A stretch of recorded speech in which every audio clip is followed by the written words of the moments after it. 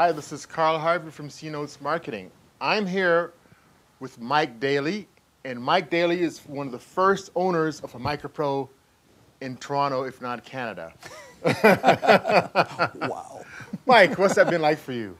It's been great. You know, I've started selling amps, other amps that I've been carrying around for years. It's all I use now. I use it for, I have a MicroPro 8 that I got about 7 months ago from you, and that was when we met. Yeah. And that's all I use. I use it for big power trio gigs with a drummer. I use them for tiny little folky gigs. I use it for absolutely everything. It's my one amp that I use.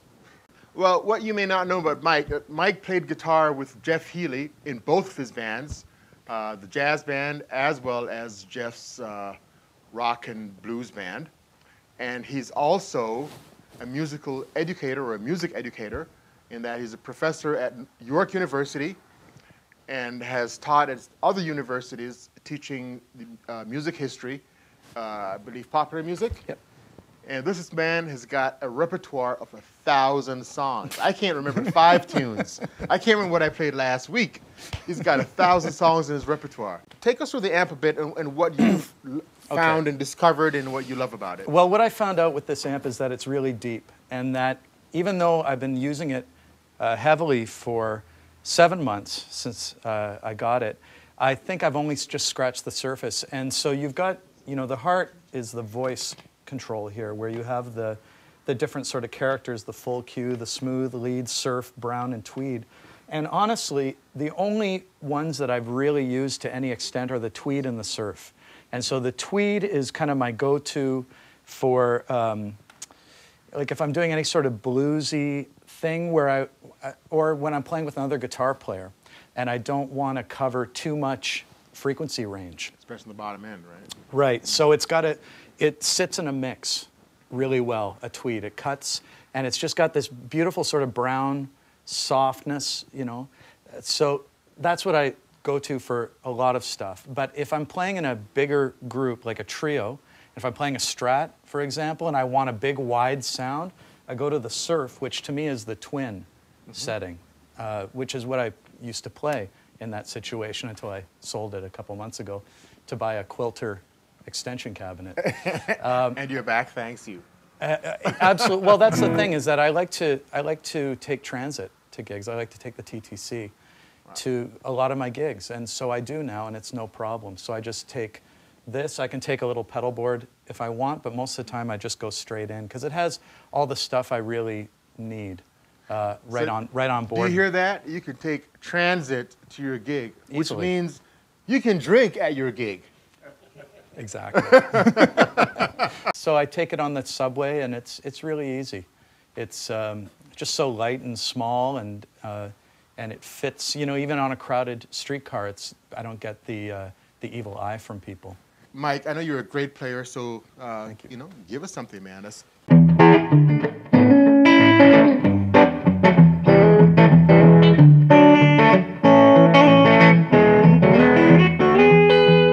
So lots of bottom end, lots of top end.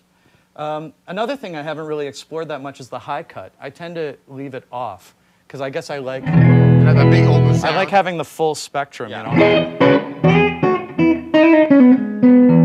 So anyway, so that's sort of like a surfy type of thing, maybe cleaner.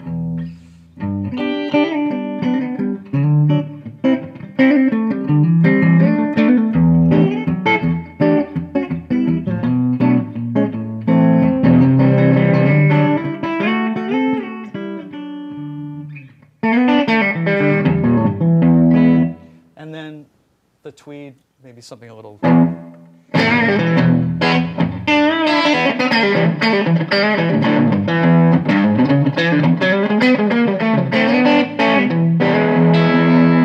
So that's something a little darker.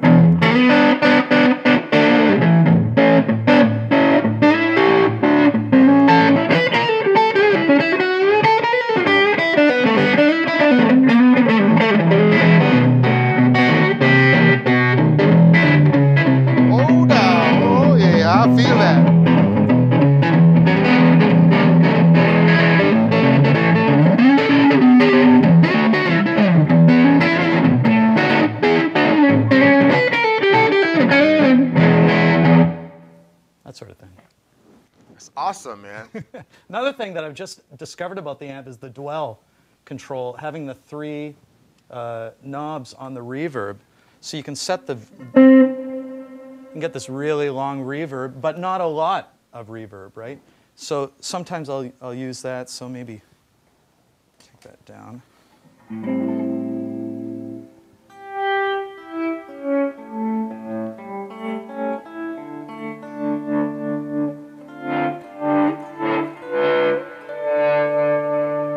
So you get like this sort of bed of, Beautiful. you know.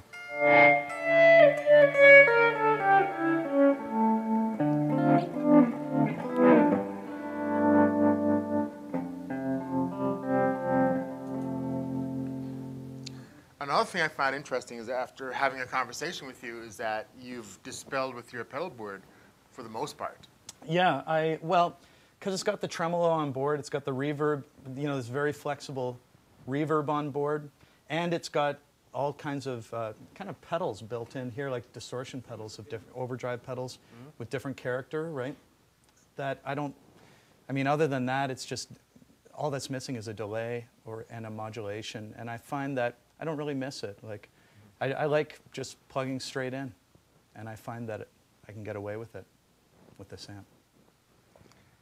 Well, with what you're doing with it, like when I'm listening right now, I'm not missing the pedals either. And I find that I've been using it myself, as you know, and I have a pedal board because it's like my security blanket. Yeah. You know, I feel good when I look at it, but I don't have to step on it. Yeah, right.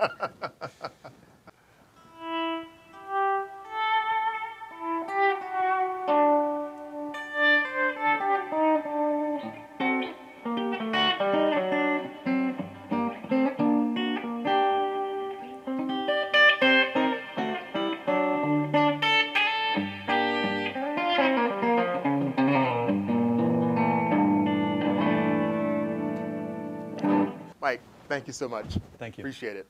My pleasure.